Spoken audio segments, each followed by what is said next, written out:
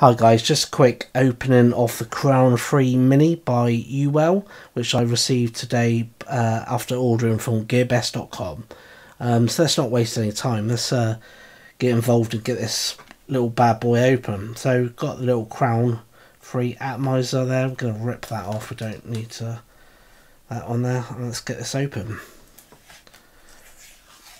So take the security seal off. I bet it's... Oh. Yeah, I'm not quite sure why they've put sticky labels. Look, it's a bit annoying, especially if you want to keep it in the box, but I suppose I'm just being fussy. So yeah, so there's nothing here. I don't know why they've got this hole there, but let's get that out. So we've got, I believe this is the second coil. I think there's one in there. So this is the 0.25 and it's 80 to 90 watts. Let's see if I can get this out, and yeah, there is a coil on there, so I'll put that to the side. We should have, let's put that in there, we should have some goodies underneath here. Yes we do. So let's see what we've got in here.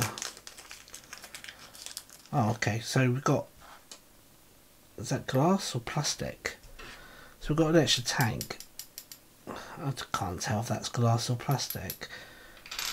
I think it's glass. It definitely sounds like glass when I drop it on the table. So, and got the little yellow cap here, which is pretty pointless. I don't, it's to stop dust going there. I suppose it's good if you're minted and you've got 100 of these on the shelf or something, and you don't want it getting any dust.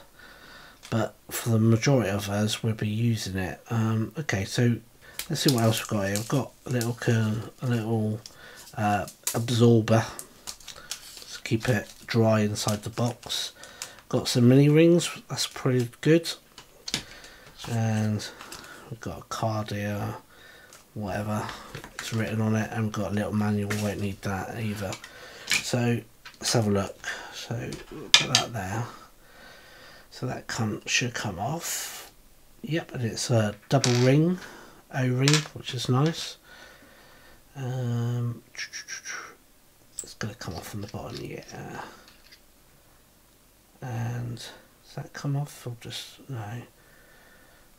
Let's just put that to the side. So that's how you change the coil.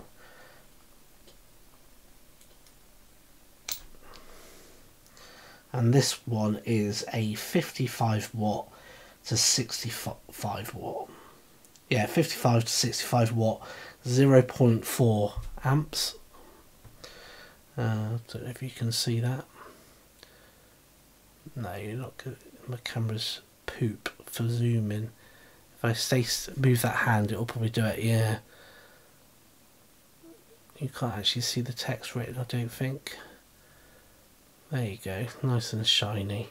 Anyway, so the yellow one is the one I'll be using, and the red is a bit more powerful. I won't be using that for my mod because it's only rated up to 80, the one, and I plan to use it in the car. So on the original, you fill by the top, which you still do on this. Okay, fantastic. So keep that off. Let's put that. Oh, let's put the filter back in. It feels very well made, it really does. Not like a Kanga product or anything like that. No offense guys if you use Kangas. So let's fill that up. I'm not actually going to be smoking it on here. I'm not one of those. Maybe later. So that's me. That's me. Made that 2 weeks ago. Oh. So let's get that open and fill it up. I've got it all sorted, yeah. Let's go.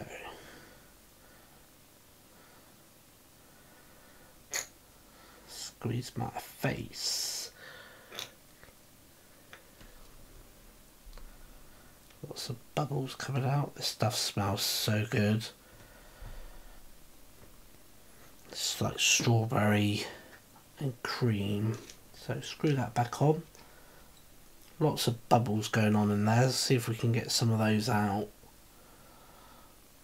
I'm going to leave it for 10 minutes before vaping it anyway, so a lot of those bubbles should go. But it's a very well made tank. You can, the air hole is very smooth. Hopefully it doesn't leak because the air flows at the bottom, but we'll have to see. But these have got a good reputation. Anyway guys, if you fancy buying one of these, I'll give you the link where I got it from, which is GearBest, and yeah, they are quite good. The reason I bought, sorry to like go on and on, the reason I bought it was because it's supposed to be 20, I don't know if I'm doing that right, but it's supposed to be, I think it's 22mm, which is what I'll be putting on the Mod 101. Maybe I'll do a video about that later on, but in the meantime guys, I've got to go, and thanks for watching. I hope that's persuaded you to make the purchase. If not, no problem. Bye bye.